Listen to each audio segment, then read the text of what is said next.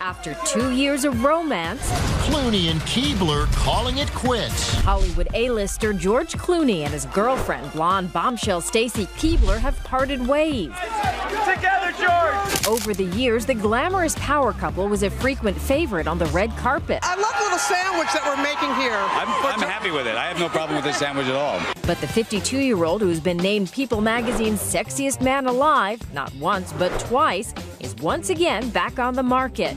The pair reportedly ended their relationship on good terms weeks ago and still talk regularly. So what tore these two apart? Stacy wants a family and children someday, and she knows where George stands on that. Rumors of a split were heard July 4th when Clooney was spotted watching fireworks with friends on a private yacht in Italy, while this photo posted to Instagram appears to show Keibler with a mystery man in Malibu. The couple's busy work schedules also reportedly took a toll on the relationship. They were last photographed together in March. Clooney's been a busy bachelor over the years. In 1984, he married actress Talia Balsam, but divorced after only 3 years.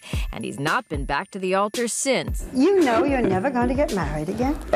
Yes, I know. Why? I'm never going to get married again because I wasn't very good at it. He sort of has this pattern where he gets in these relationships and, after a year or a year and a half, it's over. Recent love interests include Italian beauty Elisabetta Canales. They dated for 2 years. Before that, he was linked with cocktail waitress Sarah Larson for just 1 year.